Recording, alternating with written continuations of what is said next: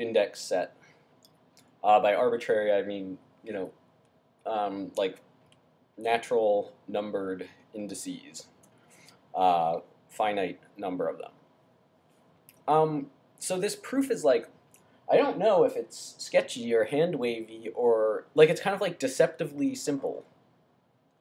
But in any case, so the thing you want to show, and this is just stating DeMorgan's law, is that the complement of the union of sets is equal to the intersection of the complement of those sets. Okay, and so instead of having to keep writing this out, I'm just calling this set A and this set B. So one thing that you have to know to follow this proof is what it means to show set equality. Okay, so to show that set A is equal to set B, it's sufficient to show that A is a subset of B, which means that if omega is in A, it implies that omega is in B, and also that B is a subset of A, meaning that omega in B implies that omega is in A. Okay, so we need to show that this implication is true. So let's just assume that omega is in A.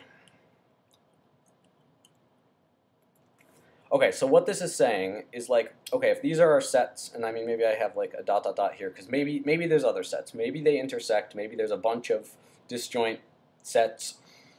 The point anyway is like, what is A talking about? Well, take the union of all of these sets. So it's basically anything on the interior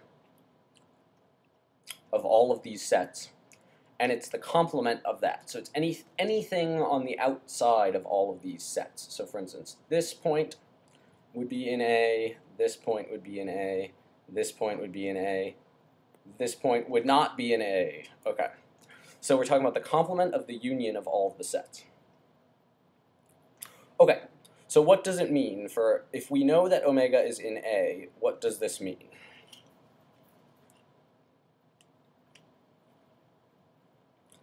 Okay, well, it means that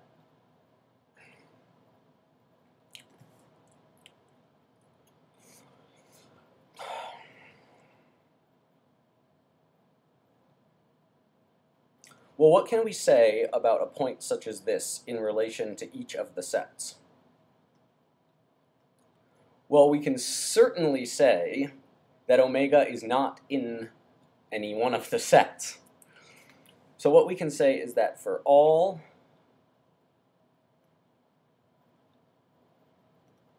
Ci,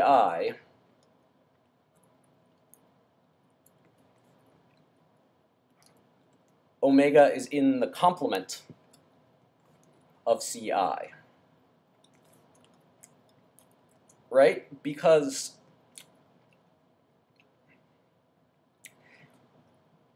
if you take any one of these sets in isolation, given that omega isn't on the interior of that set, with respect to each set, you can certainly say that omega is in the complement of that set. Now, with respect to each set, there are places in the complement of that set that omega can't be. For instance, if we call this C1 and this C2. Okay, well, not C1 could be one of these points in C2.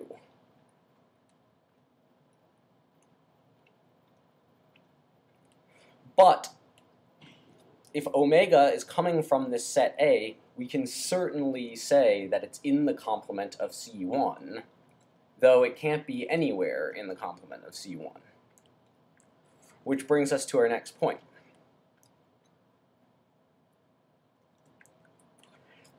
If for all Ci, omega is in the complement,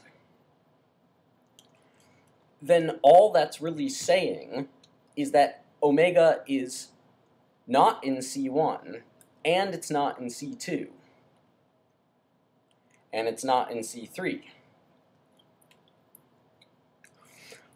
In fact, it's in the complement of C1, and it's in the complement of C2, and it's in the complement of C3. It's in the complement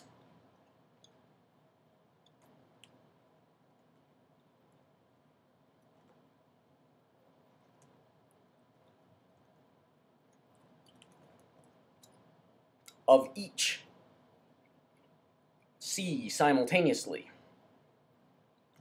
So it's in their intersection.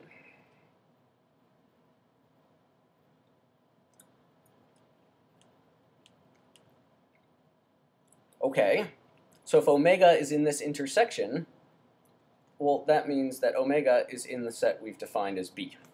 So omega being in A implies that omega is in B. Now what about the other way around? What if omega is in B? Okay, well, even though it's the same diagram, we're gonna look down here. This means that if we take any set's complement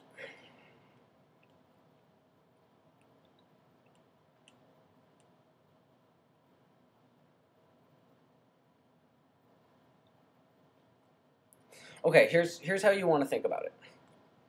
So omega is not in C1, which means it could be out here, or it could be like in here. Okay, but then we put a further condition on it, and we say that it's also not in C2, so that bumps it out of C2. So now it could be anywhere in here, or out here. But no, we put a further condition on it that it's not in C3. It's not in C anything. It's in the intersection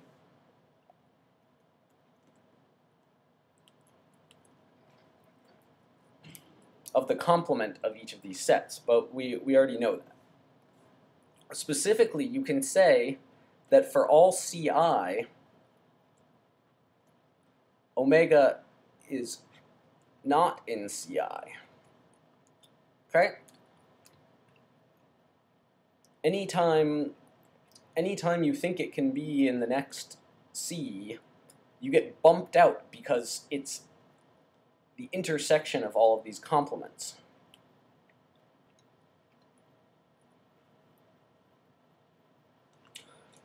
Okay, so that pushes us into this zone where you're not allowed to be in any of these sets. But what is the space outside of all of these sets? Well, it's simply the complement of the union of all of the sets.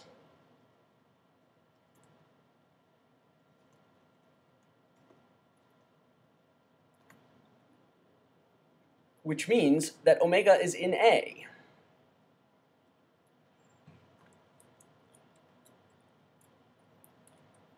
Therefore, omega being in B implies that omega is in A. Okay, and so with that, we complete the proof.